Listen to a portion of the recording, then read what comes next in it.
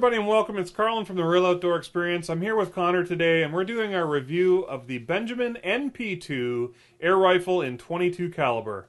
We'll get right back to the review right after this.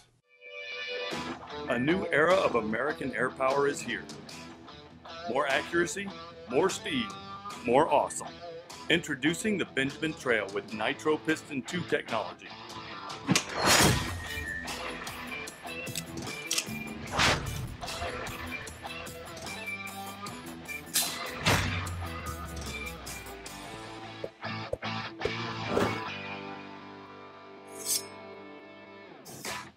The Benjamin Trail break barrel air rifle with the all-new Nitro Piston 2 is also equipped with the all-new enhanced clean break trigger system.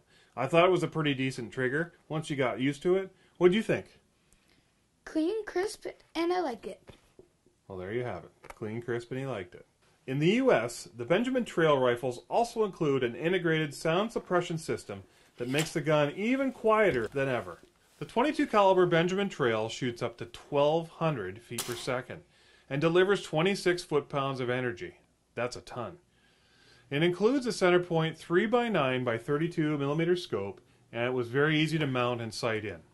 The all-weather synthetic stock features a thumbhole configuration with a rubber recoil pad, and you really don't need the recoil pad at all. There was very little recoil, right? Yeah, Connor says so. Yes. The overall weight is 8 pounds, which is a little bit on the heavy side, and the scope is mounted on a Picatinny rail on top of the rifle, which makes it really nice. You can put it on, take it off, and it doesn't lose its accuracy.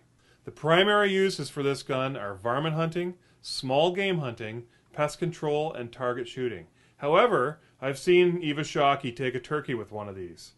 If you're going to do that, though, check your local jurisdictional guidelines and regulations prior to hunting with air rifles. One thing to keep in mind is that the 1,200 feet per second puts this rifle into the same class as rimfires, which means that you must have a firearms license to possess one. Once we dialed this thing in, it shot consistently. The BDC, or the ballistic drop compensator, in the center point scope is also a very nice touch and will allow you to dial it in for distances that you shoot or hunt regularly. We had a great day at the range with this gun. It was easy to set up. It was, pretty much out of the box. Put the scope on. The scope and the rings do take a little bit of fiddling, so if you're not familiar with that, you might want to get somebody that is to put it on for you. I bore sighted it just to make sure that I got on paper. And then after that, it was, just fine-tuning stuff. So really, really decent. Now it's we got it right dialed into the circle, and we're good to go. We can take it hunting on our next season. What do you think, Connor? I liked the thumbhole grip it had because this gun's a little larger than the guns I'm used to shooting with. Mm-hmm. I also liked the little recoil it had, which means I can shoot it all day. Absolutely, yeah. There was very little recoil. Overall, folks, this gun is fantastic. Check one out. It's the Benjamin NP2 Nitro Piston 2 .22 caliber break barrel air rifle. Loved it. Has a great scope on it. And it's going to be our squirrel sniping weapon. So check it out. We'll have to do some squirrel hunting in the fall, and we'll take the Benjamin along with us.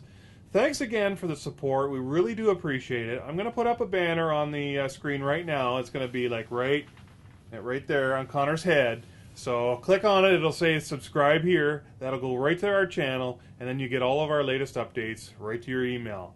Thanks again so much for your support. We really do appreciate it. That's it for Carlin and Connor and the Real Outdoor Experience. And as always, Connor, we are keeping it real. We're keeping it real. That's right. Thanks, folks. Take care for now.